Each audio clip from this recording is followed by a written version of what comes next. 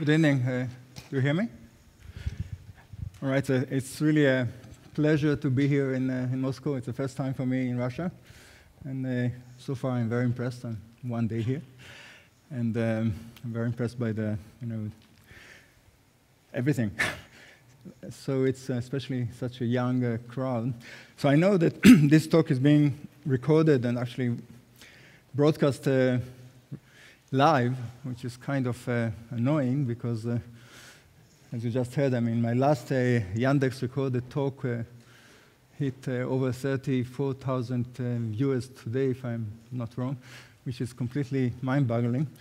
It's changed, in some sense, the impact of my work in a way that no paper or conference or journal paper could. So maybe science is advanced these days, or in very different ways, like talks like this, and which are recorded and can be viewed many, many times. So I know that I guess many of you haven't watched this talk, but so when I was invited to come here, I was happy, of course, but I thought, okay, I already talked about deep learning. Maybe I should talk about other things here. And then over the last 2 months since this talk was put on YouTube, I got so many interesting questions about my talk that I realized that maybe I should take this opportunity and expand and clarify many of the things that I very quickly went through in this half-an-hour talk, which was extended to 50 minutes, but it was still a half-an-hour talk. So here I assume that I have more than an hour, and not all of you are probably experts in everything. So I'm going to go slowly at first, but then there are many more technical details which I'm going to skip tonight, but maybe elaborate more on Friday on the other talk that I have here. So deep learning, as you all know, is now the most important not only machine learning device, but it's really changing the world in a way which nobody could expect. And so this is a very successful story that starts with the story of neural networks in general. And as you all know, I mean, neural networks are brain-inspired in some sense. I mean, people are trying to mimic the way neurons interact in the brain, but the relation with biology is weak at the best at this point. I mean, it's essentially based on this notion of the McCulloch-Pitts neuron, which was invented and introduced already in the 40s, which essentially tried to capture what we call the essence of the neuron. So a neuron is a special cell that connects to many other cells in strengths or synaptic efficacies which are varying and adaptive, and essentially you can think about it as some sort of integrator of many, many pieces of information. It connects with other cells not because of any metabolic reason, but because it needs information. Essentially, it's an information processing device. And now we understand it very well.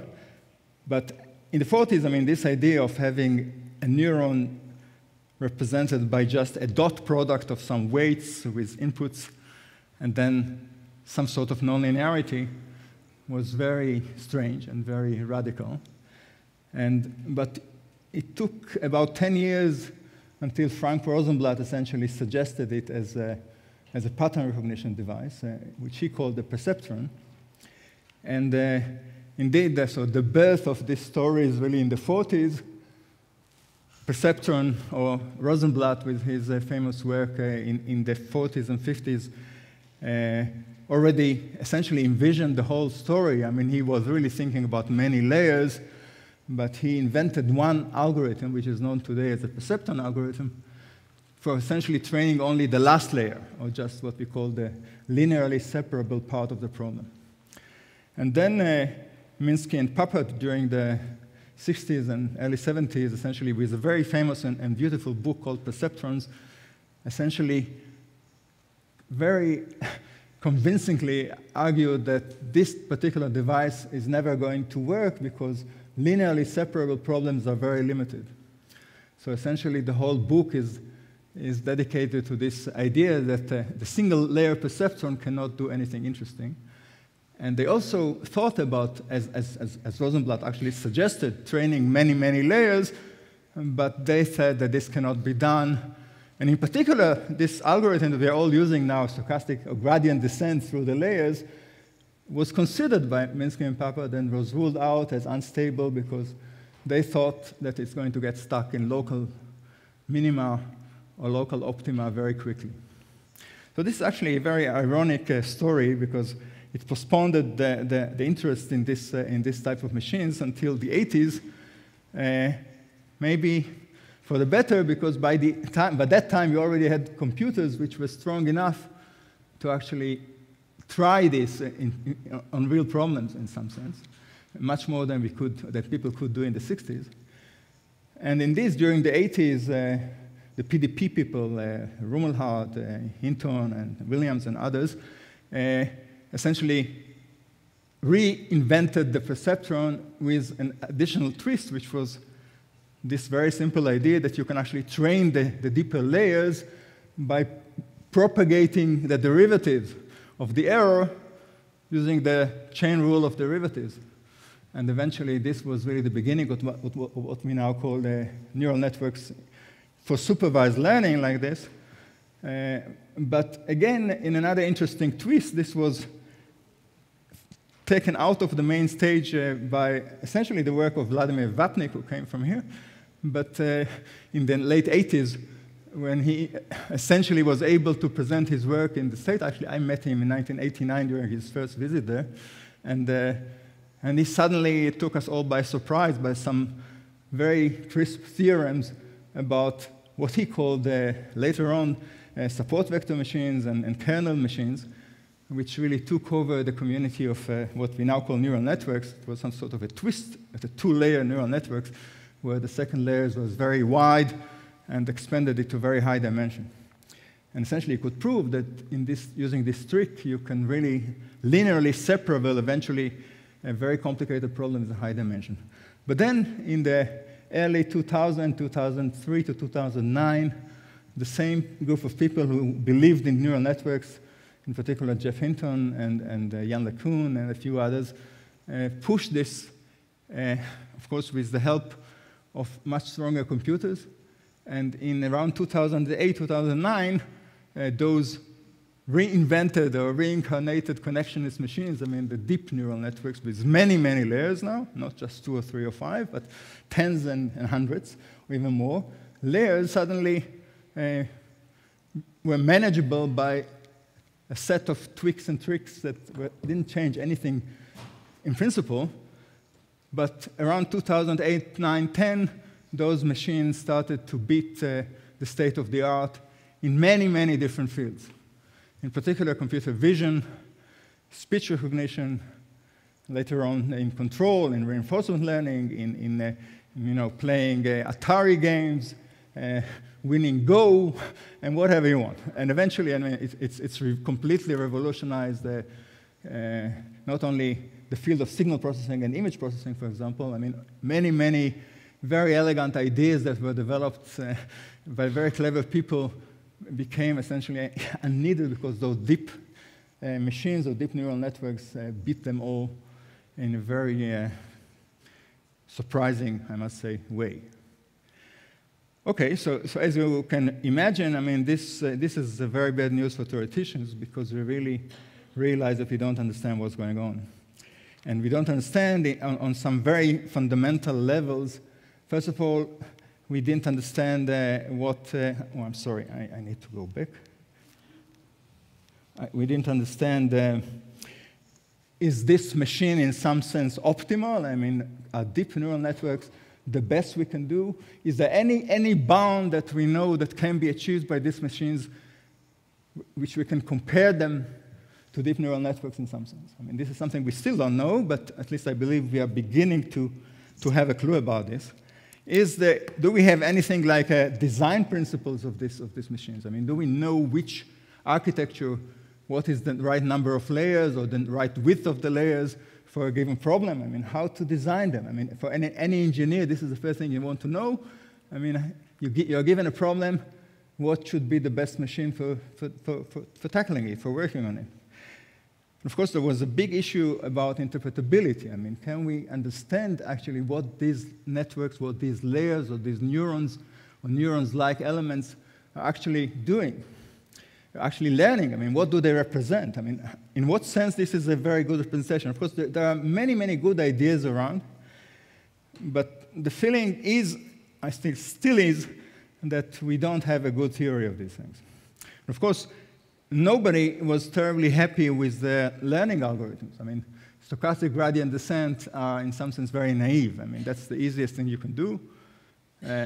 We are used to much more sophisticated type of algorithms. Is there something special about stochastic gradient descent that we don't understand? Or is there something special, or maybe we can do much better, significantly better, by other algorithms? I mean, this is still, I believe, a wide open problem. And so essentially, what I'm going to tell you today is that over the last 5 or 4 years, we have developed, it may be a new theory to deep learning, but it's based on all the ideas that I've been pursuing together with many good people since the early 90s, at least, which has to do with the questions of relevance. I mean, what is it in a very complex signal that carry the relevant information about another signal? This was a fundamental question that I asked myself already in the 80s when I started to work on speech recognition, actually as a hobby. I mean, I was a physicist by doing theoretical physics, but I thought that speech recognition is a cool problem. And I was at Bell Labs at the time, and I thought that the fundamental problem of speech recognition is really how to get rid of the irrelevant information, in some sense. Of all those, out of 100 bits per second that the speech signal actually carry, if you really want to preserve it accurately, only maybe 10 or 100 bits per second are really important for the contextual, for the actual content of the speech, for the speech recognition problem. So this is for me a very intriguing puzzle, and I went quite far into the foundation of this problem and invented, together with other people, something which we call the information bottleneck method or principle, which essentially addressed this particular question. How do you extract the relevant bits out of very complex signals in some principled way, principled and general way? Now, I started to think that this can be useful for deep learning already in the 80s, but then neural network became uninteresting for a lot of people, and the whole thing went into the drawer, and we used this information bottleneck for many other things. And then when actually under the cover of the Intel Collaborative Research Institute, the ICR, which you see on all my slides, this was actually supported by Intel in a very interesting collaboration with Intel and Academy in Israel, out of many centers like this that Intel had all over the world. And I was lucky enough to head this center for a while. So essentially, we developed this theory, and I must say that it was completely ignored at large until this talk in Berlin, I must say. So now it's becoming, it's under the examining the glass, the magnifying glass of a lot of people. So I'm sure that people will want to know exactly what happens. So essentially, we have, in this theory, we combine 3 different ingredients. And they are different in the sense that they require really different types of knowledge, and therefore there are not that many people who know all of them. So one of them is statistical learning theory. Statistical learning theory is the classical standard theory of machine learning, which was essentially started, or at least historically started, by the 1982 paper of Les Valiant, which I'm sure you all heard of, it's called the theory of the learnable, where he invented what we call the PAC learning model. And the PAC learning, or the probably approximately correct learning model, what was really beautiful about it is the fact that it gave us bounds on the generalization error, out of training error, in a very simple bounds, which were essentially distribution-free, distribution-independent, and very strikingly powerful, that essentially they express the number of examples needed for good generalization in terms of very few numbers, sometimes just one number, the dimensionality of the hypothesis class. Now, this is something which I'm sure anybody who learned about machine learning, took one course in theory of learning, heard about these bounds. Now, those PAC learning bounds, which I'm going to mention in slightly more detail in a second, turn out to be as a worst-case bound in some sense, because they are completely distribution independent, they turn out to be less and less useful when the problems became larger. And now we are talking, I mean, one of the things that really happened with deep learning in recent years is that the problems became really large. Really large in the sense that the inputs is now millions or hundreds of millions of random variables, like pixels of very high resolution images or videos or whatever you want.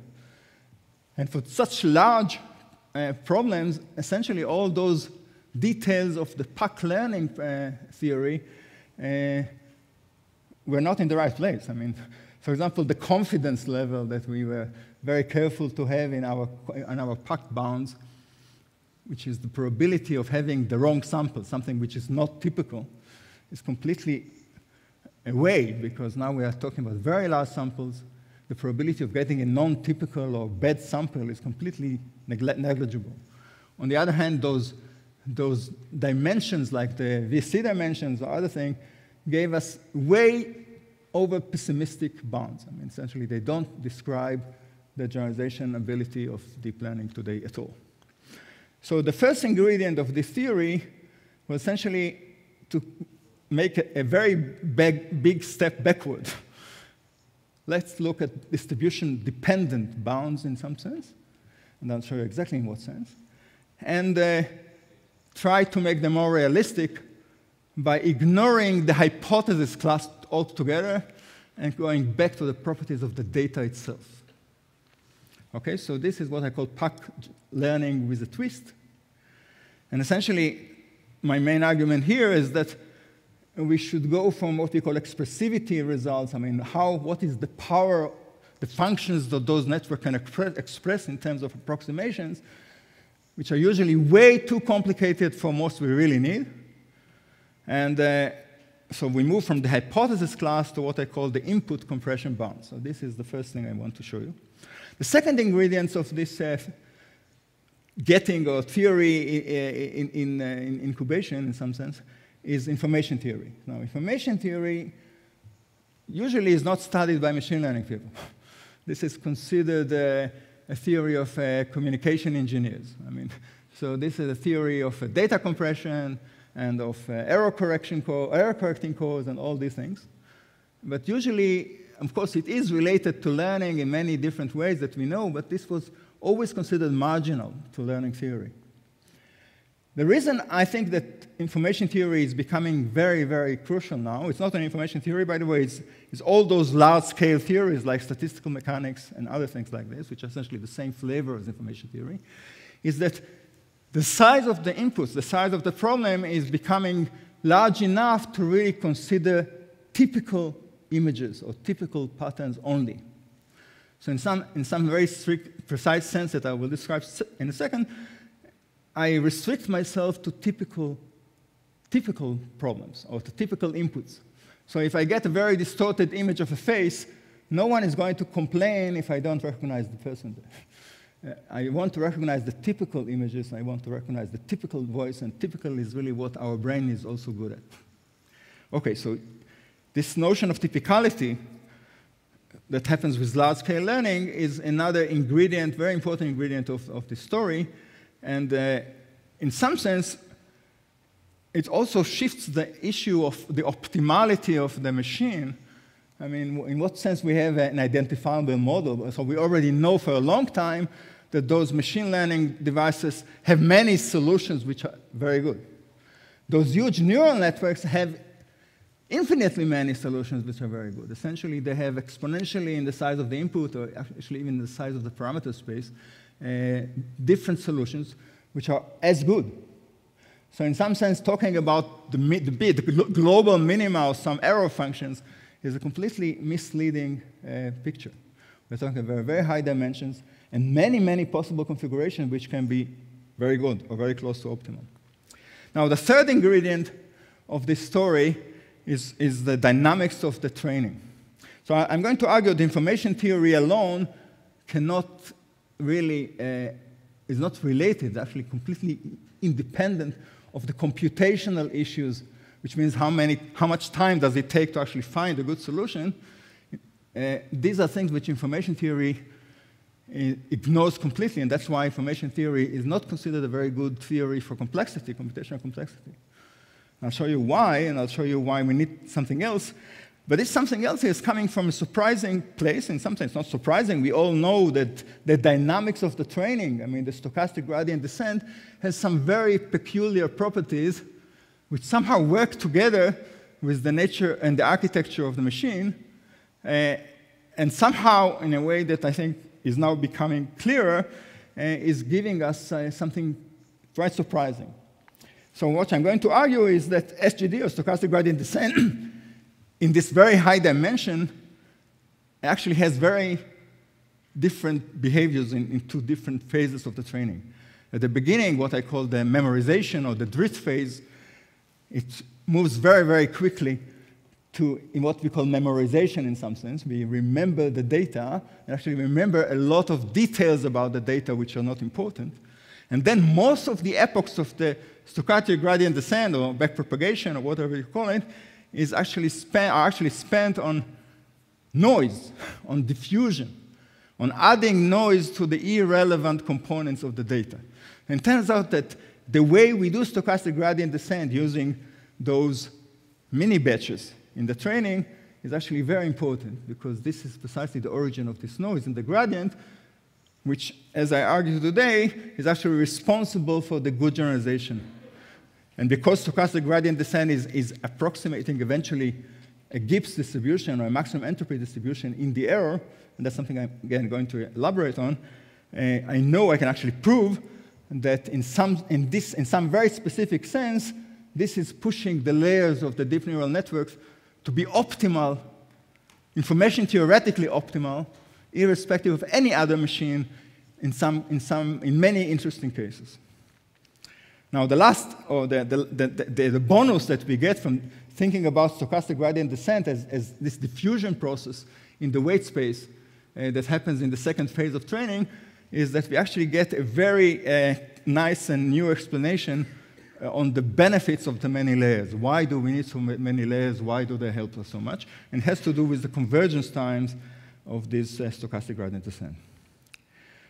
Okay, so we get many results. I basically said it. We also get some interesting design principles, interesting interpretability results. We get understanding of the benefits of the layers, of the hidden layers, and we, as I said, get some sort of an optimality result on deep learning. Okay, so I already spent 40 minutes. I'm going to go very quickly through some of the slides that are on my Berlin talk. So essentially, the way we connect neural networks with information theory is by thinking about the layers as a Markov chain of representations. So essentially, remember this picture. X in this notation is the input data, which think about pixels of an image, for example. Many high-dimensional, many bits of random variables, which are, of course, correlated in a very complicated way. And Y, in this case, is the label, which can be just one bit. Or, in the case of speech recognition, for example, is the word spoken in a certain utterance, a certain piece of speech. This is much fewer bits than the number of bits required to describe the signal. So in most cases, and that's the cases I'm interested in, X is a high entropy variable, a very complex variable, and Y is a low entropy variable, a very simple variable. And the secret of deep learning is this cascade of transformations from X to the first hidden layer, H1, or later on I call it T1 or T2, and so on. And eventually, at the end, I get this approximate Y, which I call Y hat. Now, so because it's a Markov chain, there are all sorts of nice relationships we can say about information theoretic quantities which are related to this Markov chain. And Again, I'm going to do it quickly because I'm sure many of you or most of our viewers certainly know these things. I'm going to need the notion of mutual information. So mutual information is, again, something which everybody knows of, but they usually think about it as some sort of an entropy-like function which measures correlation between variables, but actually a lot more than that. And those of you who know something about information theory, you know that mutual information is really the generator or the function which we maximize or minimize in the two main components of information theory, data compression or rate distortion theory in general, and source and channel coding or error correcting codes, which is the capacity in one case and the rate distortion function in the other case. So mutual information is a very important function. And so I hope you all know what the KL divergence is. It's essentially just, you see this error here. So essentially just the average log likelihood of two distributions with respect to one of them. It's a non-negative quantity, which is 0 only if they're equal almost everywhere. And the mutual information is the KL divergence between the joint distribution of two variables and the product of their marginal. And this is a non-negative quantity, again, which is 0 if and only if they're independent. But this function has two very peculiar or interesting properties. One of them is known as data processing inequality. It's a very intuitive thing. So if you move through a Markov chain, like the Markov chain of this network, data can only go down. Information can only go down. By the way, I get questions from it from a lot of people. Entropy, of course, can increase in the network. I can generate noise, or I can do all sorts of things, but I cannot increase the information about the input or the information about the output. So in this Markov chain that I described, the mutual information measures how much each layer remembers or knows about the input variable x and how much it knows about the output the desired output variable y. And both of these things are going to decrease. The other thing which is quite important about mutual information, which actually is a special case of the data processing inequality, is that it's completely invariant to invertible transformations of the variables. Now, you think about this. This is precisely the reason why mutual information or information theoretic quantities in general are not very useful for complexity theory. Because, for example, if I take an image and I encrypt it with some very hard-to-break code through some very hard problem, computational problem, then, of course, the images will look like noise, like white noise or something like this. No deep learning algorithm can make sense of it unless it somehow breaks the code, breaks the encryption. And this can be as hard as I want. So information alone cannot tell us the whole story, and remember that. So again, this Markov chain representation, we have this decreasing chain of inequalities. The entropy is larger than the information within X in the first layer, and which is larger than the information within X in the second layer, and so on. And so it is about Y. The maximum information that each layer can have about the label is bounded by the mutual information that the input itself has about the label. So I have these chains of inequalities, which in my language describe a line in the plan when I apply it to the hidden layers of the network. And this is what I want to call the information path of the layer, of the network at any given time. And of course, you should think about the hidden layers of a deep neural networks as some sort of partition of coarsening of the input. And again, if you actually think about the maps from the input to each of the layer as invertible, as a one-to-one function, as some people do, because actually, strictly speaking, when you use sigmoidal units or things like this, it is a one-to-one function, then no information is get lost at all. So there must be something in the process, in the way we think about the layers, which allow us to lose information, and that's exactly what I'm going to. So the properties of those partitions are really, very important, and they can't be one-to-one. You must think about it as some partition of the input into cells within which each layer is actually a different partition of the input, and since it's a Markov chain, they just coarsen the partition when I move from one layer to the next. Okay, so another way of thinking about it, which is very important for the main results that I'm going to show, is to think about every layer in the input as some sort of, every layer the map from the input to the layer as the encoder of the layer. So this is some stochastic map in general, which tells me how the layer Ti in this case, is encoding the input. And the decoder is how the desired output Y, the label, is decoded from this input. So essentially, when you train the network, when you move through the layers, the complexity of the problems move from the decoder. So the first layer has a very complicated decoder, but a very simple encoder. The second layer has slightly more complicated encoder and more complex decoder. And then when you move layer by layer, the decoder becomes simpler and the encoder becomes more complicated.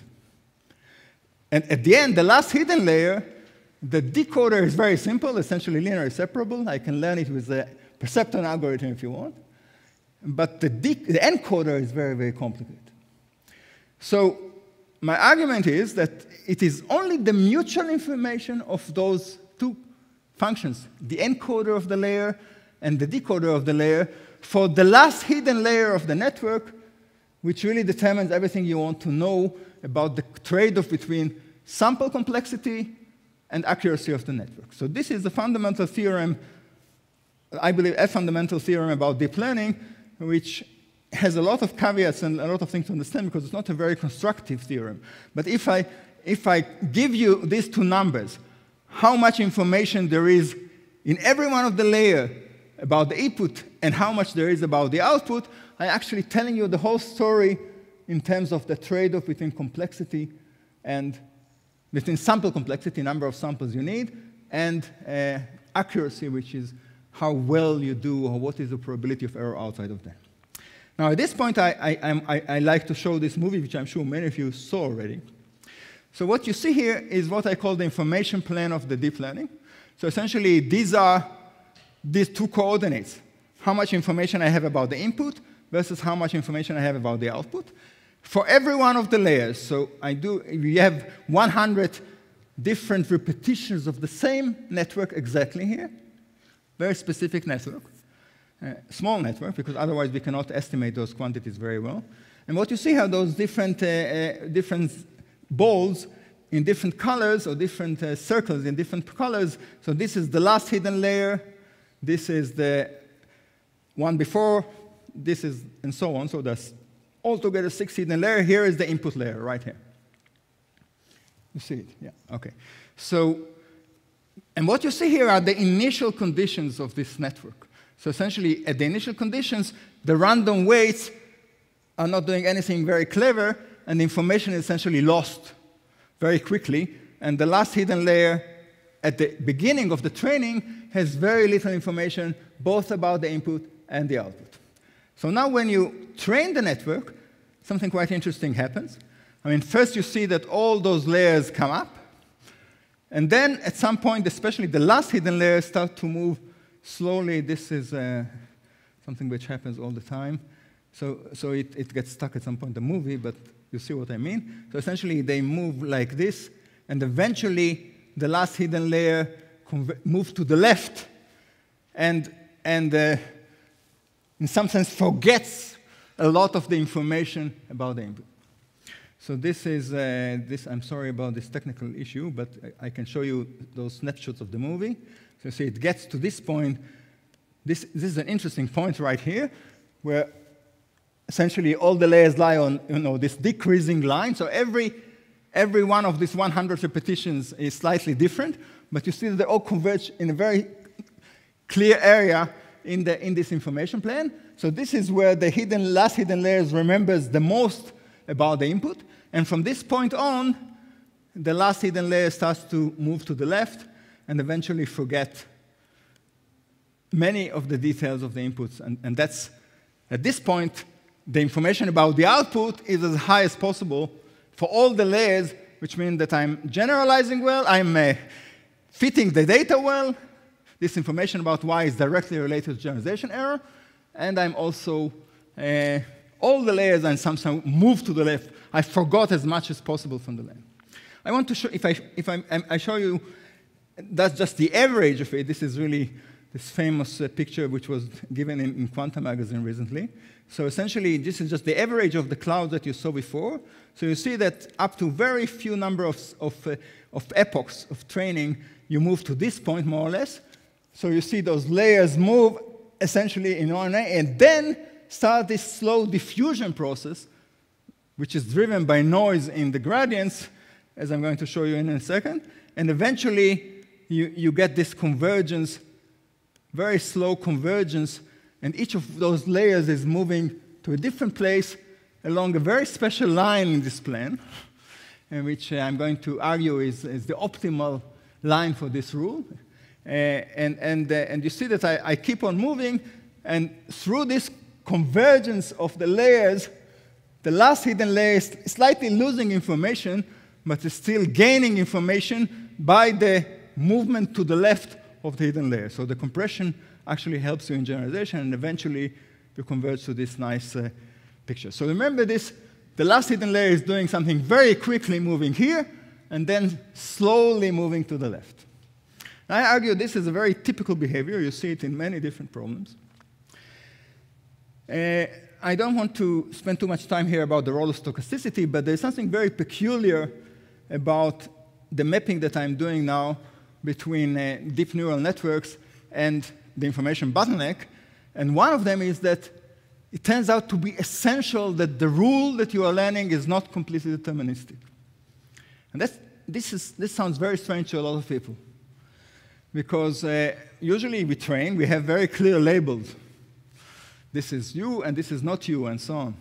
But in fact, when we talk about such large problems, very similar pictures have different labels, and essentially it acts like a noisy rule. Now I argue, and this is one of the consequences of the theory, that this is indeed noisy. And actually, the way we measure mutual information, I mean, so in these pictures that I show you in these movies, mutual information is measured by binning the neurons in the hidden layers into levels, essentially finite number of bins. This is one way of taking this continuous one-to-one function and essentially turn it into a lossy function by essentially binning the layers into number of cells. Some people are not happy with this binning because it seems arbitrary, so we actually tried a lot of other ways of binning it, and essentially this turns out to be quite robust, and no matter how you do it, we actually checked 3 different ways of doing it. One is binning the variables, the other one is adding noise. You can add noise to the layers themselves. I mean, a lot of people are thinking about stochastic neurons. And then, of course, when you add noise, you make it lossy or you lose information. But this is not what actually happens in deep learning. I mean, those algorithms are not stochastic in general. That's why I didn't like it. And the other way of measuring mutual information is by using some sort of parametric models. For example, approximated the joint distribution by a mixture of Gaussians, or doing something like this. This is a trick, very effective trick, actually, to estimate information. All of them give you very similar results. And in all of them, you see this picture, that the layers move first to the right very quickly and then slowly to the left. So I'm quite convinced today that this is a very important feature of deep learning, and we see it all the time. It's also, there's something I'm going to elaborate on Friday, which has to do with this interesting relationship between deep learning and between mutual information and computational complexity, but that's something I want to skip now. So essentially, one of our main results, as I said, is this rethinking about learning theory.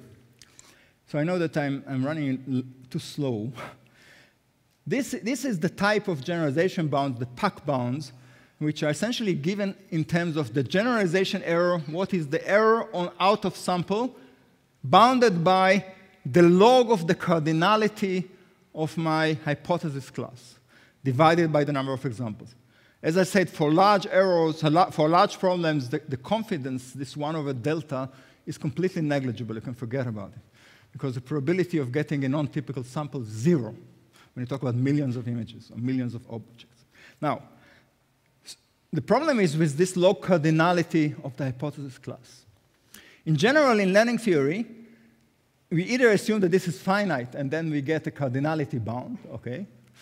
or we assume that we can cover our hypothesis class, I mean, the functions that I'm trying to learn, by a finite cover up to some approximation error epsilon. This is what we call an epsilon cover, or an epsilon net, or an epsilon grid of my hypothesis class. And usually, we can learn classes for which this cardinality of the cover, h epsilon, as I write here, scales like 1 over epsilon to some power. And this power is usually used as the dimensionality of the class. So if you all know something about VC dimension is a special case of such dimensions. If you know about Hausdorff dimensions or other types of dimensions used in mathematics, it's precisely this type of definition of dimension. Now, what is nice about this is that if you plug this into the log here, you get that the main factor in this bound is d over m. So usually you don't generalize until the number of examples reach the dimension of the class. And once m is much larger than d, this epsilon is really bounded by 1, and you're happy. OK, so this is why such bounds are so powerful and useful in general in learning theory. The problem, as I always say, this dimension is way too high for deep learning. I mean, it's order of the number of weights, more or less. It can be less than the number of weights, but you're using convolution neural networks, you're using all sorts of other tricks. This doesn't explain in any way the success of deep learning, because we are already working in cases where the dimension is 10 or 100 or 1,000 times higher than the number of examples in my data, which means that this is not the right theory. I mean, and actually a lot of people are actually working hard on expressivity results, which show us that deep neural network can express very complicated functions, where in fact it's only pushing this dimensionality higher. So I suggest a different type of bound, and this type of bound is deeply related to information theory. So if we could actually, instead of working with some sort of hypothesis class, I mean, what functions can be approximated by the network, think about how much I can actually reduce the complexity of the input. Now, this is not new. In learning theory, actually, one of the classical old results is called k-nearest neighbors, for example. K-nearest neighbors tell us, look, you want to generalize, just learn from your neighborhood. If you are similar to your neighbors, then it's OK. And you know the k-nearest error is actually not so bad. It's actually not worse than twice the base error or something like this. So k-nearest neighbors is an input compression or input approximation. It doesn't have to do anything with the class. There are other, much more sophisticated bounds which depends on the input. One of them is known as stability bounds. If my learning problem is not sensitive to noise in the input, then I know that I can generalize. If my function is bounded in some of derivatives, for example, it's Lifshitz or something like this, in some bounded coefficients, then I'm also in good shape. If I'm band limited, for example, I don't need very high frequencies, then I can sample my problem. So sampling problems like the Nyquist sampling theorem, which twice the highest frequency or something like this, is again an input compression result. I don't need more than a certain finite number of samples of my input in order to approximate my function. So essentially what I'm saying, there's a general form of input compression results. Essentially, if I can cover my space of all possible images, all possible x's, by some cells which are homogeneous with respect to the label. So within each cell, I'm going to have essentially the same label, no matter what the class is. So some sort of continuity or some sort of topology of my input space. Then I can take this cardinality bound from the worst possible case, which in the Boolean case is 2 to the cardinality of x, to something else, which is 2 to the cardinality of my partition or my cover. So if I can do this, then something quite surprisingly happens. Let me jump here. Something surprisingly happened, because essentially this cardinality bound is related to the mutual information that I have in my input, in my compression. So I'm sorry, I skipped something important here. So first of all, I want to homogenize my cells. I want them to be uniform with respect to the label. This is something which I can guarantee by maximizing the information on the label from those partitions. And this is essentially what is done through the gradient descent by essentially homogenizing these cells with respect to the label.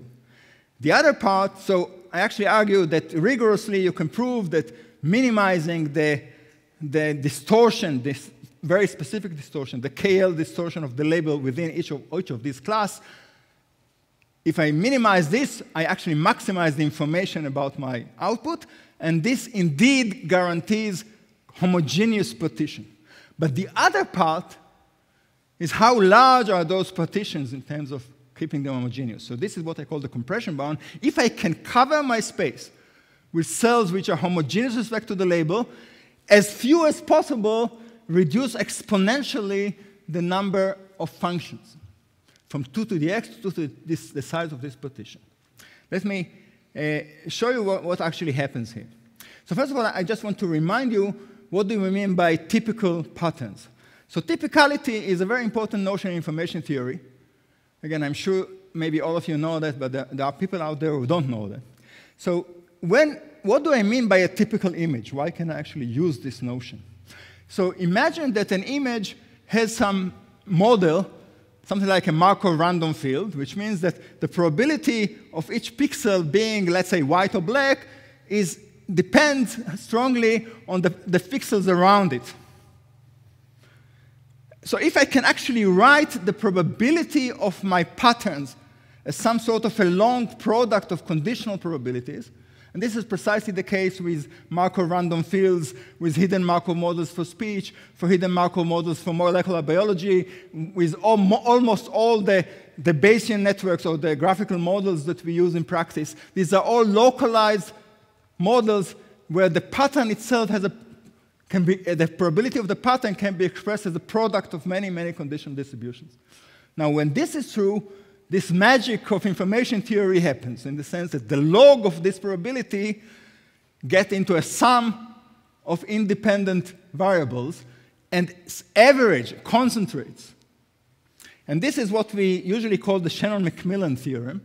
So the probability of having many, many variables like this, which are conditionally related, such that it can be written as a product of many terms, eventually approaching the limit of very large objects, a limit which is known as the entropy of the source, of entropy of this. This is the Shannon-Macmillan entropy.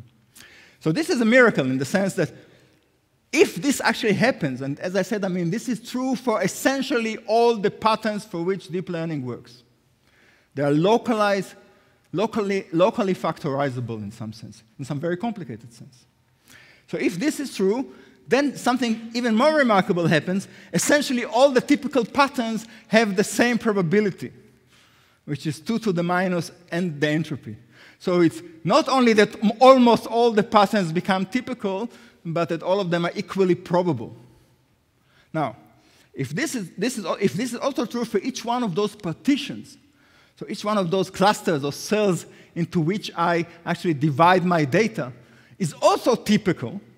And I argue that for large problems, this is precisely the case. I mean, so you have patches of images, or you have pieces of speech, or you have some typical molecules in a very large protein, or whatever it is, which are typical locally. Then even the condition probability of given each part is also exponential in the conditional entropy. So this is a very important, maybe the most important property of the information theoretic functions. This is also the key why they work for communication. But now I'm going to apply it to learning. So I'm going to replace those generalization bounds on the left with those compression bounds on the right. So remember again, I now think about typical inputs. So the size of X, the size of all the typical images, is precisely 2 to the entropy. And I suppress n here. I mean, n is eliminated. It should be here, but it's 2 to the entropy of the big variable. Because this is 1 over the probability of one typical object, which is exactly, they're all equally probable. So this is the number of the number of objects. And the same is true for each one of those cells. So the average partition size is 2 to the conditional entropy. But now remember, I wanted to replace 2 to the s by 2 to the partition size, because this is going to simplify my input. And when I do, but the size of the partition is simply the size of x divided by the size of each of those curves. So it's 2 to the age x divided by 2 to the age x over t, which is precisely 2 to the mutual information between t and x. Okay, so that's very nice, because remember in my video, ITX is precisely what the network is working very hard to reduce. This is this compression phase.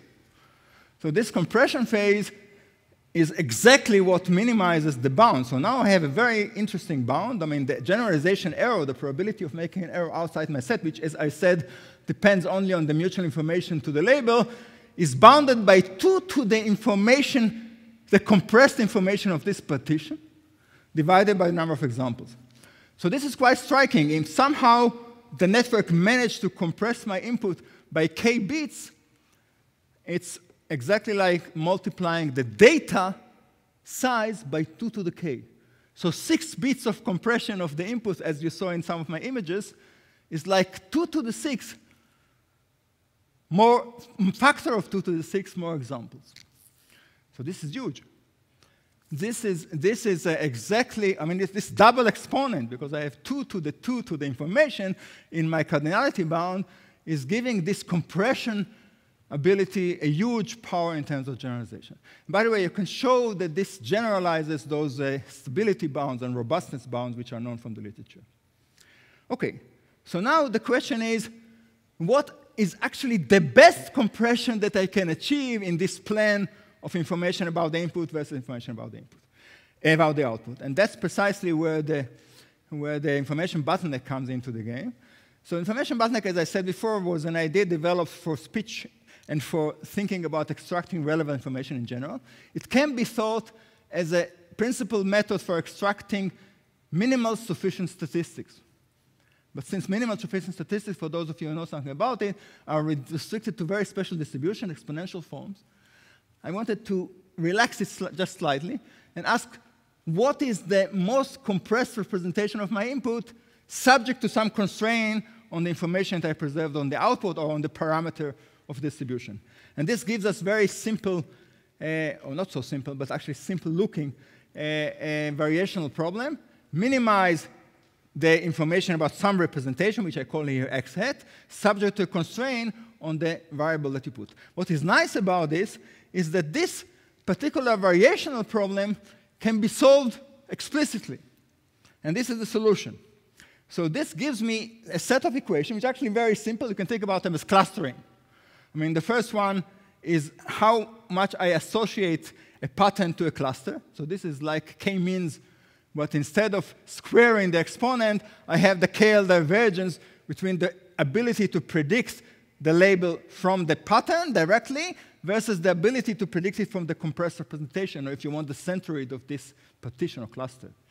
And the other important equation is this red one, which is just the basic statistics or basic probability rule. I'm simply averaging over all my members of the cluster. This is just calculating the centroid of the cluster in k-means, if you want.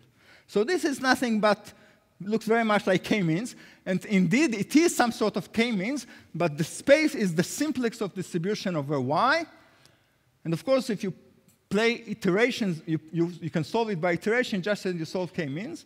And this is what we call it's known in information theory as an Arimoto-Blaut or Blaut-Arimoto algorithm, which essentially alternating projection between these 2 or 3 sets of distributions. What is nice to understand about it, that these equations put a bound, this black line, in the plane of information. So the more I compress the representation, the less I know about the output. Okay, that's clear in general, because I lose information about the output. But this bound is a wall. This is an information theoretic bound. There are no machines. There's no way to go beyond this bound. Okay, so this is what I call the optimal learning problem. So why is it optimal? Because you already saw, based on the bound that I just proved to you, that the trade-off between accuracy and sample complexity, or the number of samples, is completely determined by how much, what is the highest point that you can reach with a certain compression. So compression reduces the number of examples, and putting it higher improves the generalization.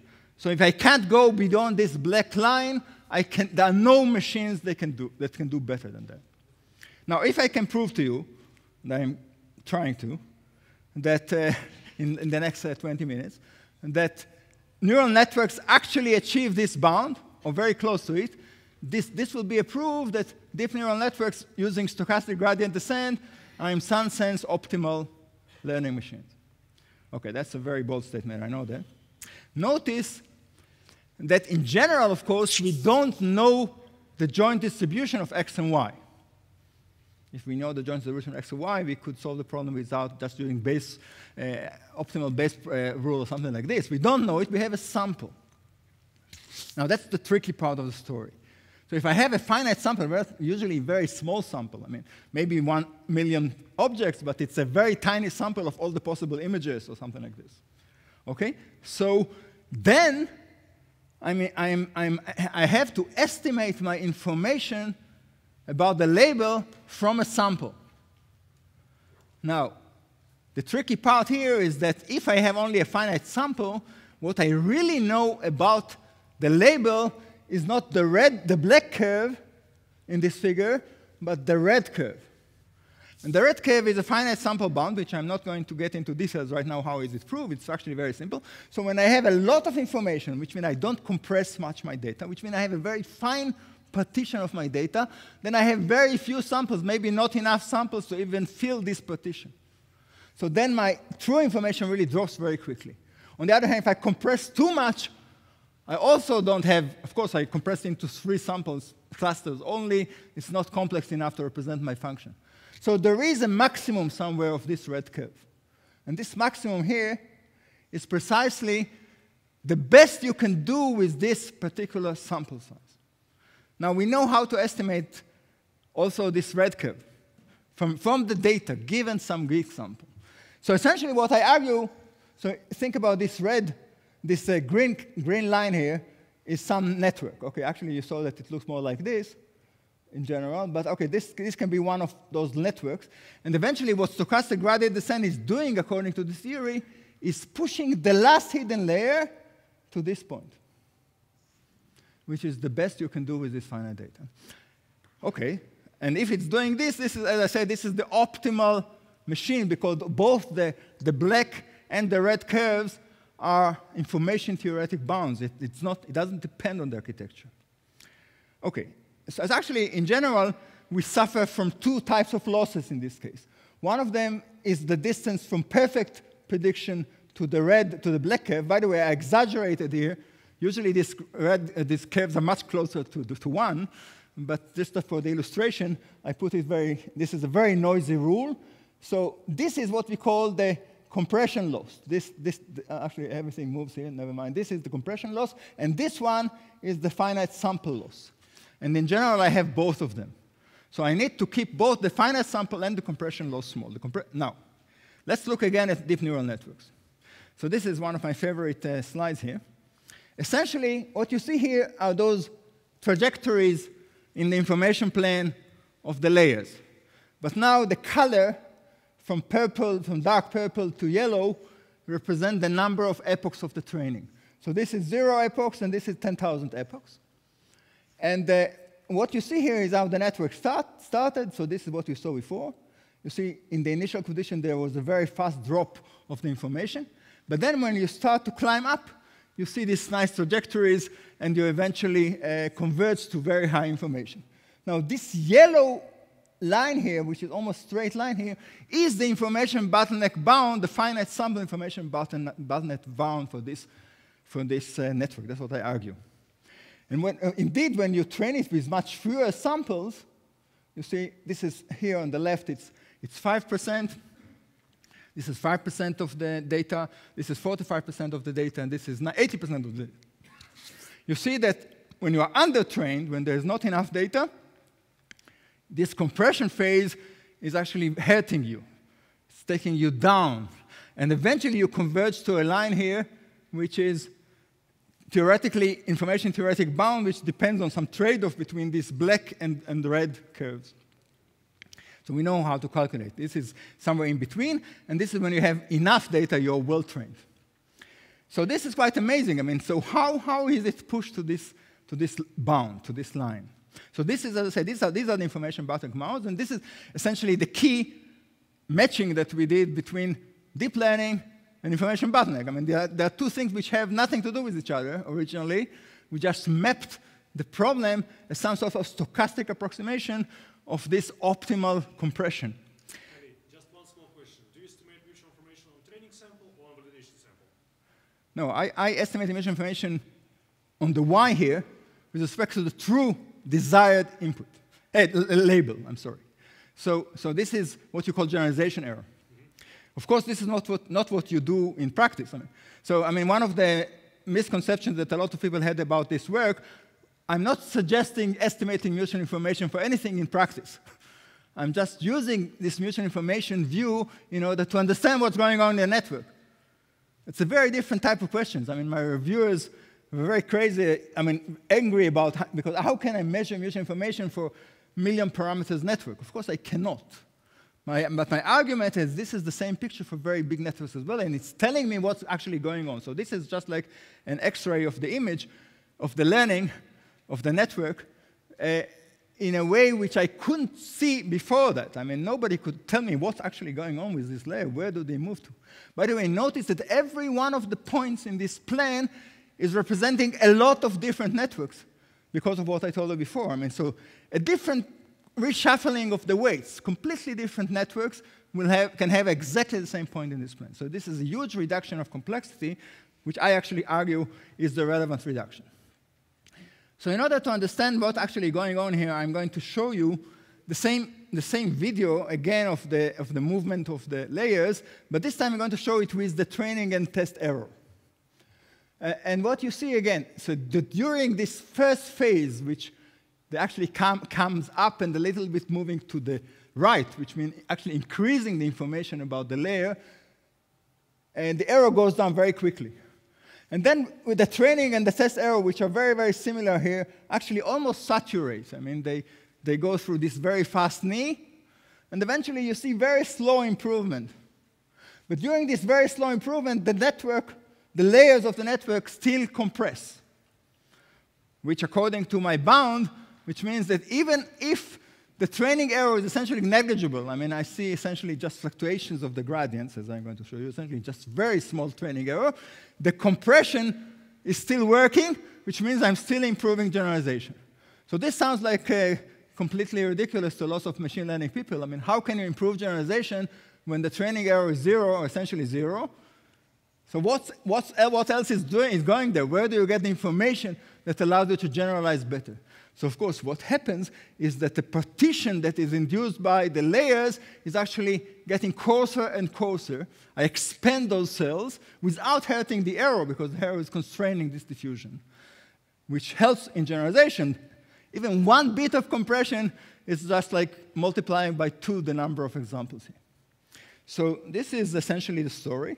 And in order to verify that, what we did is we looked at the gradients. And this is, again, one of my favorite slides here. It has some things that need to be modified. So this is my network. My network has this Eiffel Tower-like weights. The layers are 12, 10, 8, and so on. 6, 4, 2, 1. Okay? It's a very simple rule. This rule has actually 12 points spread on a sphere with some invariances which are interesting. I'm going to talk more about it on Friday. And essentially, what you see here is the magnitude of the gradients per layer, per weight for every one of the layers. So each color is a different layer. Red is the lowest one, and so on. What you see is the mean of the gradient, and this is the standard deviation, or the fluctuations of the gradient. Now, this is something which we notice, and then we realize that other people have noticed it also, that the gradient descent, or the stochastic gradient in deep learning, really shifts from very clean gradients here, where you see the mean is much larger than the standard deviation, to suddenly somewhere, and if you notice, it's precisely 300 and something epochs, which is where those layers converge together, then start to move slowly to the left. So this is the phase transition that we see in the curve of the information plane, right and then left. And it precisely happens when the gradient shifts from what I call high signal-to-noise gradient, very clean gradient, to low signal-to-noise gradient. Notice this is a log-log scale. Yeah?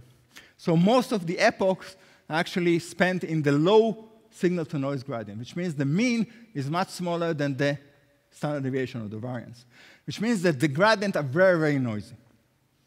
Okay? So we actually have two phases, completely distinct phases. In the large-scale network, by the way, this transition becomes sharper and sharper, which is precisely what to expect in statistical physics from very large systems. And so this transition looks gradual here. It's getting sharper and sharper when you talk about very, very large problems. And in this second phase, I'm essentially doing diffusion under the constraint of the training error. Now, okay, and this is the general picture. I mean, believe me, I don't have too much time to explain. This is MNIST. This is, by the way, something very recent that Ravid did. Ravid Ziv has done most of the work under these simulations. This is the CFAR 10. All the reviewers wanted to look at it. So it's very hard to estimate the mutual information here because it's large data, 32 by 32 pixels. It's still a small problem, but it's already 2 to the 32 square possible inputs. Actually, it's not 2 because it's colors and so on. This is really objects. That's using all sorts of tricks. We measure the mutual information using this parametric model, and you see essentially this is one network, not averaged at all, and you see essentially the same picture. I mean, first fast climb and then slow compression, or forgetting if you want. This is memorization, forgetting. It's happened for all the layers. This is, by the way, an interesting case, the one on the right here, which is that all the layers, all the hidden layers up to some point have exactly the same width. Only the last one is different, and it's smaller. And you see that essentially there is no loss of information in all the first layers, but the last layer has exactly the same type of trajectory. It first moves to the left, and then moves to the right and remembers the data, and then moves to the left. And when it moves to the left, all the hidden layers in between are moving. You see these yellow points here and here. This is where the layers essentially move. So they compress, despite the fact that they didn't lose any information. They don't have to lose information, but without this motion to the left of the layers, you don't get good generalization. Okay, so now I just want to give you the punchline of today's talk. First of all, what do we learn from that about the importance of the hidden layer? So the hidden layers, so of course we did this experiment. We took the same problem, trained it with 1 hidden layer, 2 hidden layers, 3 hidden layers, and so forth, up to 6 hidden layers. And then, of course, 6 hidden layers has a lot more parameters than 1 hidden layer. So in principle, you would expect that 6 hidden layers should work slower. Well, you get exactly the opposite. If you look at the color, so remember the color is the number of epochs. You see that it's dark blue, dark purple here at the beginning. So when it's yellow or red, it's already very high in terms of epochs. And you see that with 2 hidden layers, although in principle I can learn the function, I know I can learn the function, it takes essentially forever to get here to high information about the label, which means high generalization. It's already red and yellow here, and after 10,000 iterations, I still don't converge to very good, to perfect modeling. When I increase the number of layers, let's say if I move from 2 layers to 6 layers, I suddenly see that all is blue, all is dark purple. Okay? So if all is blue, it means that I get to very good representation very, very quickly. So how can we understand that? So essentially, my argument now relies on understanding stochastic processes and diffusion processes. So I know that now I lose another piece of my audience, but it's all right. So stochastic, again, something computer scientists don't learn enough about. So stochastic processes, or something like diffusion, random walks, if you want, things that are moved by random noise. We know for 100 years, essentially, or more, how these things behave. So they essentially converge to what we call a Gibbs distribution in statistical physics, or maximum entropy distribution. So essentially, what happens here is that this slow convergence, it's slow, by the way. If I had a convex space, my convergence to the maximum entropy distribution is exponentially fast. But I don't have a convex space. I have a space which is very rough, and there are many dimensions, many directions in the weight space which are irrelevant, which means changing the weights in this direction doesn't change the error. Or the gradients is very small, or 0. Actually, it's not very small because I'm using a stochastic version of the gradient. So some images tell the gradient to move in this direction, because in this case, your face was with another person, but in another images, your face was a different background, you get a different direction.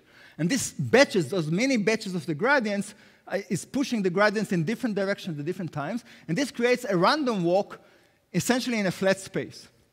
And a random walk in a flat space behaves like diffusion without constraints, so the entropy or the compression, the entropy increase is very slow. It actually goes like logarithmic of the time, because the size of this Gaussian goes like square root of t, and the entropy is the log of the variance. Okay, so I have a log of the standard deviation. So I get a logarithmically slow convergence. So which means that if I need to do this compression with one big random walk on only one layer, I essentially going to spend forever, and that's exactly what happens with fluid and laser. But if I do it in where all the layers push each other, because that's just like, a train with many engines. So essentially, I add noise to all the layers together by this stochastic gradient descent. So all of them are compressed in parallel. And because the compression is exponentially slow in time, in general in this case, when you divide it into many, many layers, you actually get an exponential boost in the time of convergence. So this is really, so essentially the relaxation time or the convergence to equilibrium of the stochastic gradient descent is explaining how those hidden layers really help you. And they help you computationally. Of course, they also help in terms of expressiveness. I don't deny that. But that's not the important factor here. So essentially what I know, and again, this slide may be a little bit too technical, I know that I have a stochastic gradient descent, which is some sort of Langevin equation, which is converging to a Gibbs distribution, which is exponential in the error.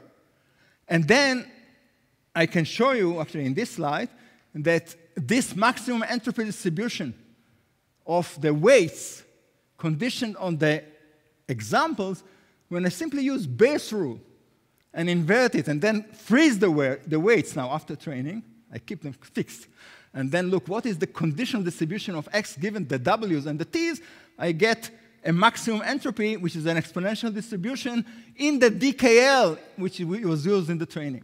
But if you remember my bottleneck equations, this is precisely the equation of the encoder in the optimal compression. So it's nothing more than using the Gibbs distribution for the convergence of the random walk, and then use Bayes' rule in order to find the conditional distribution of the samples and each of the layers. So each of the layers is approaching an exponential form in the DKL, which is exactly what you actually use when you train neural networks in using cross entropy, as most of us do. And surprisingly, this compression of the random walk of the diffusion is actually pushing you to the information bottleneck bound. And indeed, that's what we see in our simulations. So what you see here is the blue line is the information bottleneck line, and the red are the location of the layers. And the spread is due to you do it over 100 layers on a very small problem. When the problem gets larger, those variances get smaller. So what you see that's convincingly, within the error bars very nicely, the layers indeed converge to this optimal bound of what I call the red line. Actually, it's the red-black line of this information bottleneck problem. So in that sense, I argue deep neural networks are very close to optimal learning machines. I know that. Excuse me, but beta, what is this? Is it Okay. So beta, I simply had no time. I promised to explain it more on Friday. But beta is this, and it's going to be online, so don't worry. Beta, when you look at this Gibbs distribution and this stochastic gradient descent, beta is the 1 over the variance of the noise. So beta is essentially, or one of the variance of the variance. So beta is essentially the 1 over the randomness. When you have large noise, the noise, if you remember, is determined by the mini batches. So when you have Small mini batches have high noise, large mini batches is low noise. But actually, it's not only that, because I look at the noise at every one of the layers. So since the noise is back-propagated through the layers, there's an added noise when you move deeper into the layers.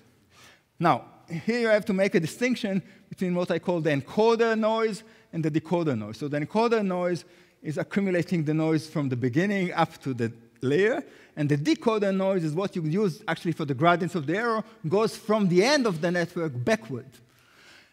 So if you actually make this distinction carefully enough, you really see that what you get here is what I call the encoder noise of the layer K, which is accumulated over the layers. And that's why in this matching to the bound, here you get the first layer has a very low noise because it's closer to the input. And the further you go across the layers, the encoder noise is getting larger. So that's why you actually get more noise, and therefore you converge to different points. And if you remember in the bottleneck formulation, of course you don't remember, beta was the Lagrange multiplier of the constraint of the information. So beta is directly related to the exponent of the error. So something quite funny happened here. Because you're using backpropagation, you backpropagate the gradients through the layers. And because you accumulate the noise from the higher layers, these two things play together somehow. And eventually, you converge to a maximum entropy on the information curve. OK? But there's more. And I have to finish. I promised to finish in 90 minutes.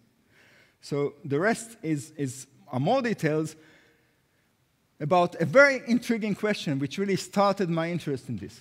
So what you see here is a different picture. The color here, these are the layers, again, in the information plane. So this is the last hidden layer. This is the first hidden layer. But this is not as a function of the training error, the training epochs, but rather as a function of the number of samples after convergence. And what you see here is striking in the sense that you see that the layer converge in a very regular way. They always stop more or less in the same place depending on the problem.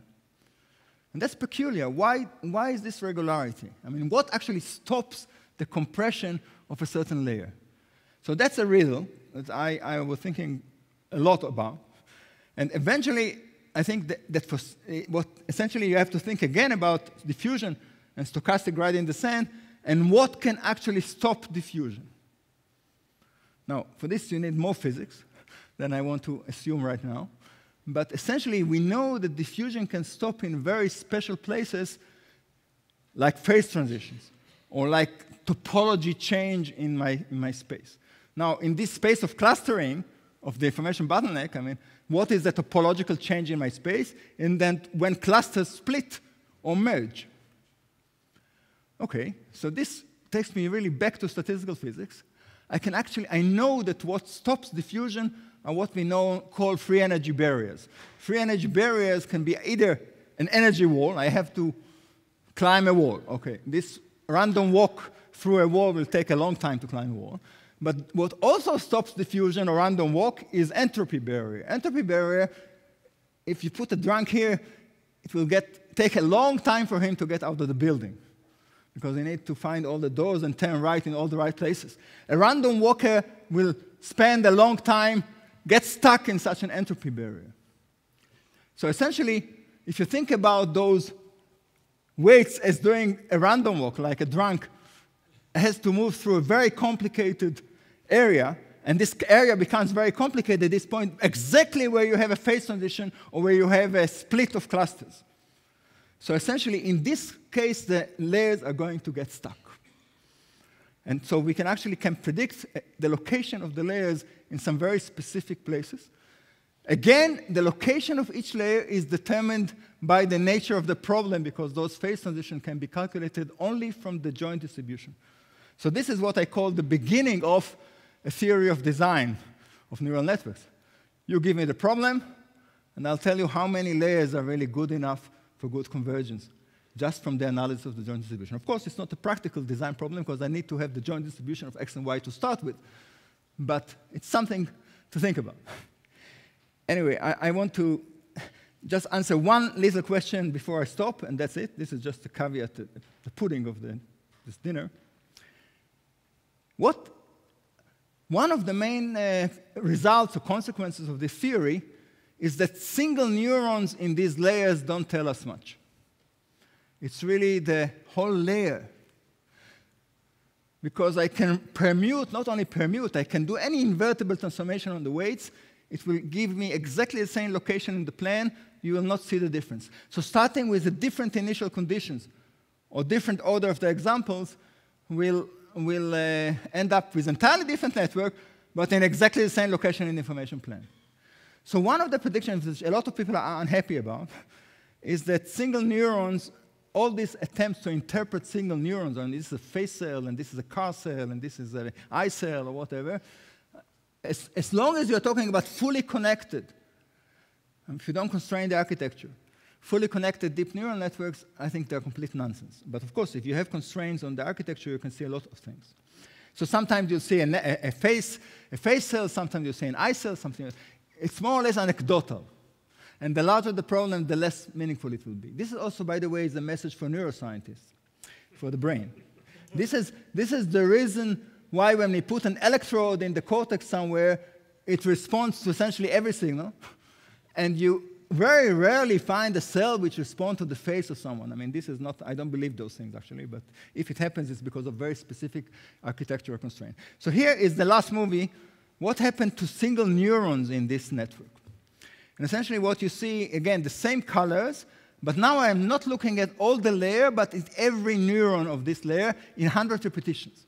And what you see is, of course, that the lower layers, the red and green and yellow, carry very little information. Some neurons, are crazy. I mean, they jump all over. But eventually, all the layers converge to essentially the same information. I mean, up beyond a certain point. You see the neurons actually climb up. OK, it stopped a little early, but never mind. So there's some problem with the movies here. But essentially, this is what happens. You see the lower layers really capture a lot of low information per neuron. And the higher layer, the information is much higher about the objects, and you need, therefore, much lower layers. Essentially, all the neurons tell you the same story. That's all. So this is my message for the end, and the rest will be for some advanced talk. So in sum, I argue that the information plan and this information theoretical analysis is, first of all, giving you a nice visualization. I mean, you actually see what happens in the network. And then it tells you a lot about this combination of information, generalization, and stochastic gradient descent. All those three components somehow play together beautifully, and you get really a much deeper understanding of the network. And of course, there are many, many further directions, like what happens in biology and how to improve the algorithms, but I'll be happy to answer questions. Thank you very much. Thank you very much.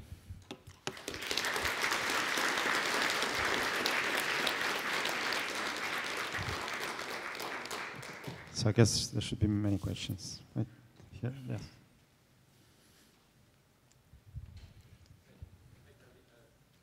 Oh, you actually got here.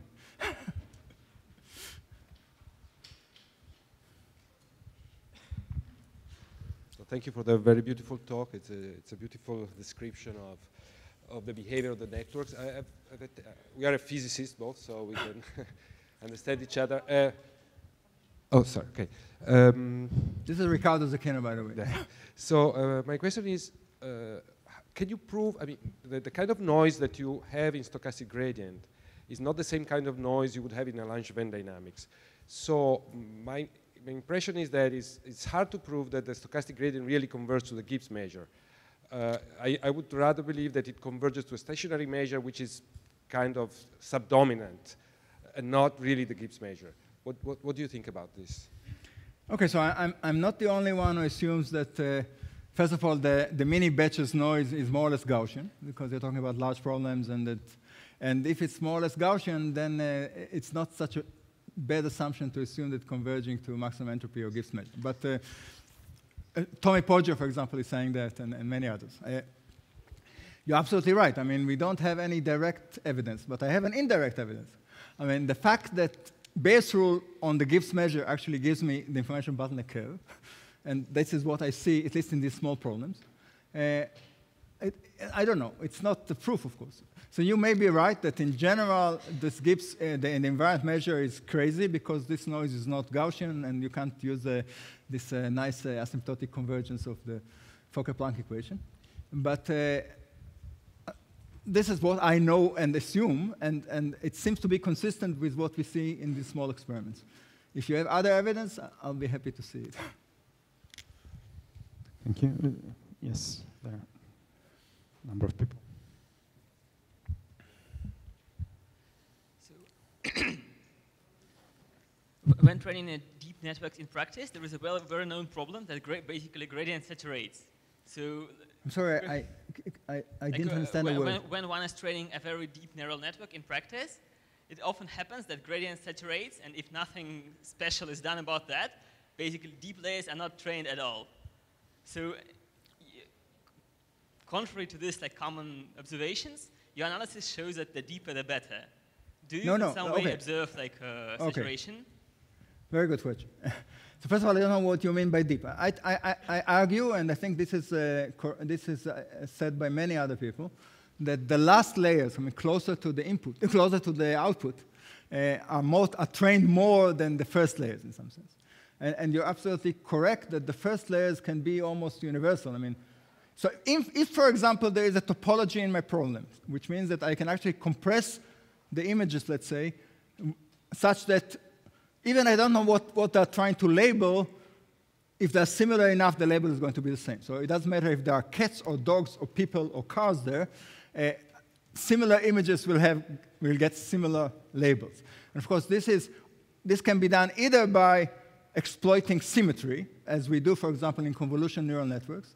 So symmetry is a very important feature of deep learning, I believe. And actually, in my next talk, I'll talk a lot more about symmetry and then how in symmetric cases we can actually predict the position of the layers very precisely. But so for example, convolution neural networks of all the sorts that are used all there are essentially exploiting symmetry, like translation invariance, rotation invariance, and whatever. Now, in those cases, you can actually cluster the hidden layers without seeing one label. It's a completely unsupervised clustering. And indeed, if you can do this, if you have additional information about the connection, the topology, you know that trajectories of this symmetry group or things like this keep the label invariant, then you don't need any data. You can immediately compress the representation simply by merging together all the groups which are related to each other through a transformation or are close enough or just noisy versions of each other and so on. So all these things are perfectly true. And what we see here, that indeed the lower layers don't compress all the way. They keep a lot of residual information about the input. And I actually argue that that's very good because then I can use the same lower layers for different problems. I can do learning transfer. So for example, take any object recognition network, one which was trained, on cars, and then take the first few layers and train only the higher layers to recognize faces, and this will work probably pretty well. Because essentially the lower layers learn the invariance and a few other very general things. So I don't know if this is a direct answer to your question, but of course this particular theoretical metaphor or structure allows me now to take those layers with high symmetry at the beginning and lower symmetry. Actually, the symmetry is growing up, but become more and more specific. There's a very nice correspondence between this type of structure and what we see in physics, since I see there are physicists here. For example, we can take a Hamiltonian, which is made out of Casimirs of a chain of groups, so just like as we do in nuclear physics or in molecular physics, and essentially see how the symmetry is extended when I go further across the layers, and you can get very beautiful correspondence between deep layers and the energy levels of some Hamiltonian system. It's completely mind-boggling how similar it is. But for most of you who don't know what I'm talking about, essentially this is just as you said. You can train the higher layers. They do a lot more work and a lot more compression for improving generalization than the lower layers. But I'm certainly not saying that you should go to the limit of infinite number of layers. There's a cost to that. I showed you that if compressed more, first of all, this is an asymptotic result. I mean, I get this very slow convergence by diffusion only when you are really deep into diffusion. So if you do a lot of small layers, you are not yet in this regime for each layer. So you need, obviously, you're going to pay very high cost on adding many layers computationally, and you're not going to gain much because the asymptotic convergence to the Gibbs distribution is not going to begin to show up. So there's some sort of trade-off. I don't know what it is yet, but clearly, you shouldn't take infinite number of hidden layers. I mean, that's, yeah. Okay. Thank you very much for your brilliant talk. So my question is about transfer learning. Doesn't it mean that we need to perform some kind of early stopping if we would like to keep more information in our representations about the inputs? Because this is the information we would need when we perform transfer learning. Not information about these particular outputs, but about the inputs. About some So general features of the input. Yep. So is it a reasonable strategy to perform early stopping before we start squeezing the information about inputs? Yeah, so early stopping, the closest, the best I can tell you from what we did about early stopping was in this figure where I showed you the layers. So here you see when you don't have enough data, you see that this compression is actually hurting you. And of course, you understand why, because you expand the partition, but you don't have enough samples, enough labels to know that it's actually homogeneous or pure with respect to the labels. So you expand the partition on the training data, and you get very noisy partition on the real data. OK. But this is not exactly, by the way, overfitting. I mean, it looks very much like overfitting, but I'm actually simplifying the model, but I'm simplifying the model in the wrong way. So that's, of course, here, and let's say that this is really the typical case in many, many problems that you don't have enough examples. Here, early stopping will help you, because you are going to get more information before the compression, before all of the compression. Remember, this is a very toy example. This is 12 inputs and 6 hidden layers. We see, as I said, I mean, we see the same problem, the larger, again and again, actually, in an even more robust way, the same picture when we increase the size of the network. But of course, the numeric becomes much harder, because estimating those information values is essentially here we just count after binning the neurons. I mean, discretizing the neurons actually helping a lot, but so this is for Ricardo again. I mean, it's, I really believe that there you don't have to do this. You can calculate analytically, and you can do many other things. But Tali, yeah. Here we start losing information both about inputs and outputs. Yeah. In case of large data sets, we're not losing information about outputs, just about inputs. So my question was about the information of our representations and the inputs, because this is the information we would need in, when we switch to another problem, not information between representations and outputs. And we are losing the information between representation and inputs, even in case of large data sets. That's right. So should we do early stopping? So if you want to do transfer learning, Yep. So again, I mean, you need to tell me what do you know about these two problems between which you want to transfer. I mean, if they are both object recognition, okay, so I can tell you the first flow here, take the first stage of this neural network, so we're going to be more or less identical because just exploiting symmetries. But if you're going to transfer from image recognition to protein folding, there's probably very different that you can transfer. So very little that you can, I don't know. I mean, so I don't think there's a general recipe here, but yes, indeed, I know that the lower layers are more general or less specific than the higher layers, and if you want to do transfer learning, retrain the higher layers. Yeah. That's a general recipe that should probably work. How much and how deep you need to retrain depends on the proximity of the two problems. Right. And one minor question, haven't you tried your framework for the residual networks? When we have these skip connections, it seems that we will not lose information between inputs and representations, right? Very, very good question. I got this question from several good people already after my talk in Berlin. So it's indeed, so those of you who don't know, I mean, so ResNets or all this, so they use another term, which is essentially what they call reconstruction error, to essentially allow them to reconstruct the previous layer from the next one. So they really seems like avoiding or not allowing me to compress in some sense. Yeah. But then when you actually look at those networks, so we looked at several cases where this actually happened. So indeed, at first, it looks like a contradiction to what we are saying. But then you see that actually, so images, for example, that they have a lot of nice examples, several papers which show that this ResNet or this reconstruction error actually helps in generalization, but from the hidden layer, the deeper layers, you have a noisier reconstruction. I mean, it's just like a better compression of the image.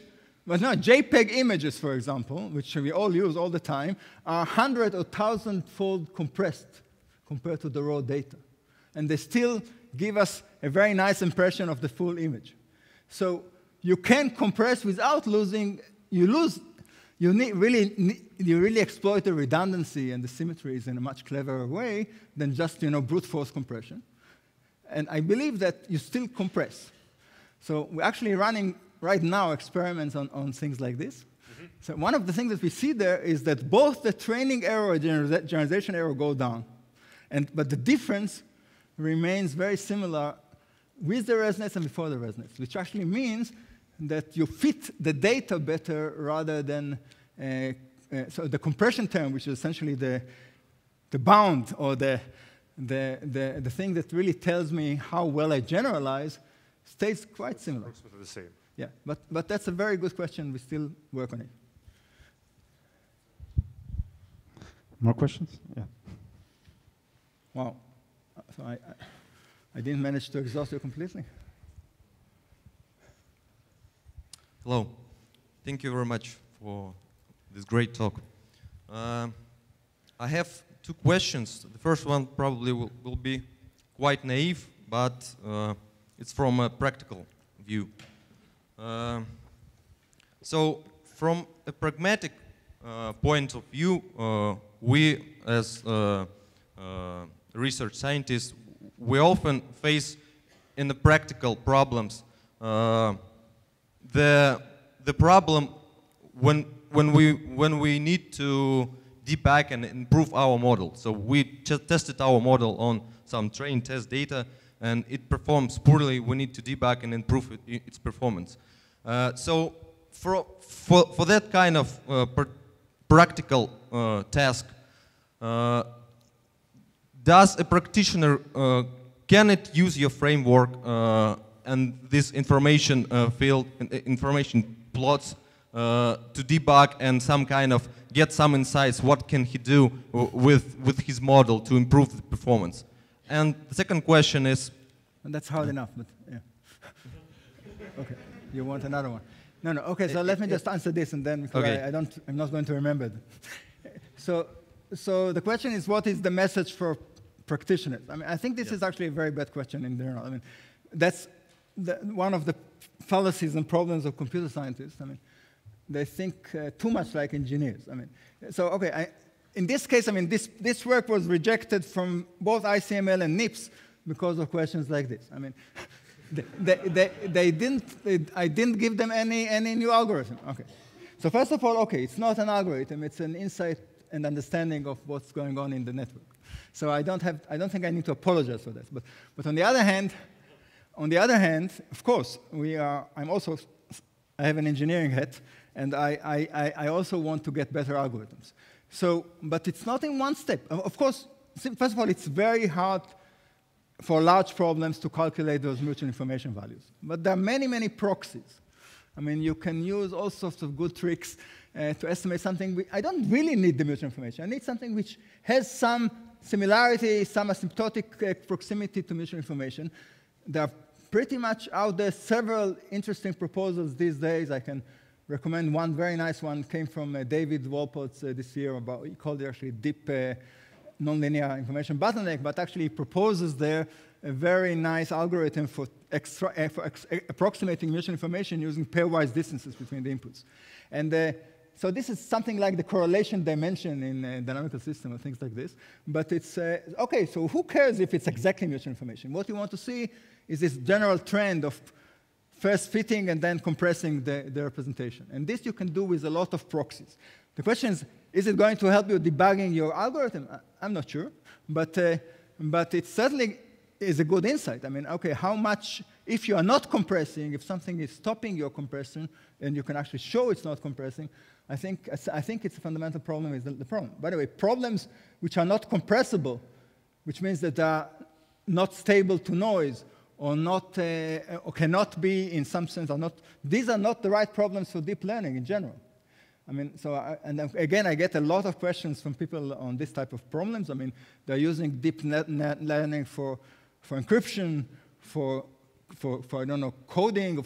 So these are, in general, unless there is structure in the data that you can compress, I mean, there is some sort of redundancy there, the deep learning is not going to work for it. So I don't believe that you can use deep learning per se to break codes, but I may be found wrong, of course. But anyway, so regarding the better algorithm, we are, of course, one of the most intriguing aspects of this story is that at the convergence, there's a very nice connection between the encoder and the decoder, which is precisely those information bottleneck equations, which means that you should try to somehow exploit it and push the layers faster than stochastic gradient descent to these self-consistency equations. So that's an idea which we are playing with. I guess that others are playing with as well. So you can actually combine somehow this alternating projection algorithm, like EM, of the encoder-decoder alternation with stochastic gradient descent. But since there's a very nice thing that comes out of this exponential slowing down of diffusion, if I can actually enhance it to be polynomial in general, then I could solve some very hard problems in much faster time than we know with other algorithms. So I actually suspect that there's something very fundamental about this slowing down. But of course, we are looking for better algorithms, yes. Now, your second question, you still want to ask it? Thank you. Thank you very much. And the second one is, do you have some insights or explanations in the language of your framework about the effectiveness and importance of dropout or other regularization techniques for the performance of neural networks? Okay, so strictly speaking, we didn't study dropout.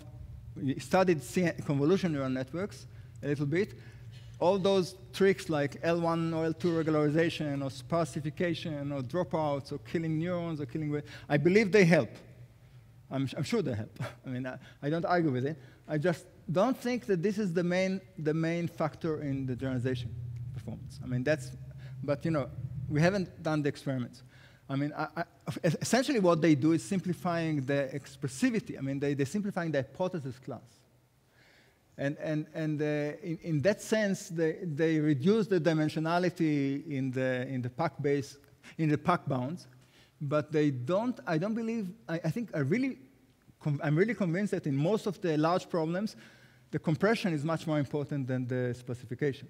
Now, surprisingly, for the compression bound to work, those irrelevant directions in the weight space, I mean, the fact that in many dimensions the arrow doesn't change, is actually helping me in some funny sense to forget the irrelevant details. So when you start to sparsify the network, you actually slow down the diffusion or the compression. So there's clearly some sort of inconsistency between, let's say, dropout specification and things like this and my story. But, you know, it's a trade-off. I mean, somewhere in between they can do better than both. Yeah. Who knows? I was playing with fully connected networks. The most that we did was CNN, convolutional neural networks, for the CIFAR and MNIST data. Thank you. There's still a lot to be done, yeah? Yeah, there was one question, actually. A few questions ago.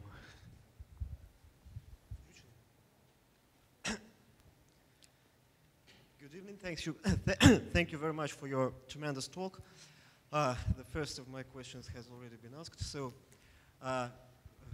considering you said that you began your career as a physicist, I suppose I can ask such a question. Did you ever consider the analogy between the process of learning a deep neural network and the process of coming to a thermodynamical equilibrium in a Fermi gas?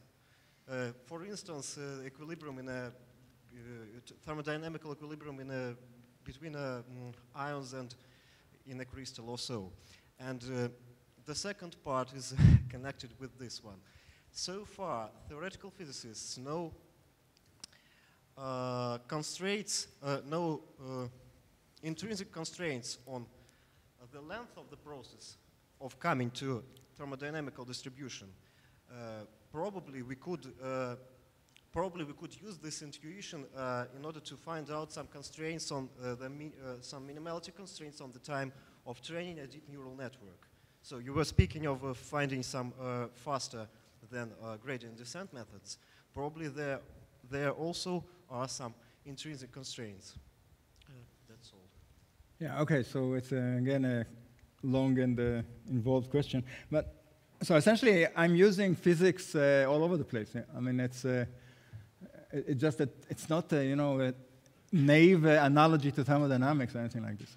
I'm saying that large problems have this typical behavior, which is exactly the secret of both information theory and thermodynamics, or statistical mechanics, and that the noisy nature of stochastic gradient descent is pushing me to some sort of an equilibrium distribution. This is the Gibbs distribution on the width. I mean, this is, by the way, an assumption we made long time ago in the 80s and 90s when we wrote papers on the statistical mechanics of learning in 1 or 2 layers. It's exactly the same assumption. And then we actually compared it to simulations, and it seems to be a very good assumption there.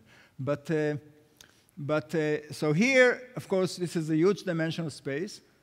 I don't think we have any direct evidence, I mean, measuring the distribution, that you are indeed in an equilibrium Gibbs distribution, just as you can do it for the molecules of this, the air in this room. But there is a lot of indirect, which means predictions of these distributions, which we can test and measure. And that's why we know we are more or less in equilibrium here.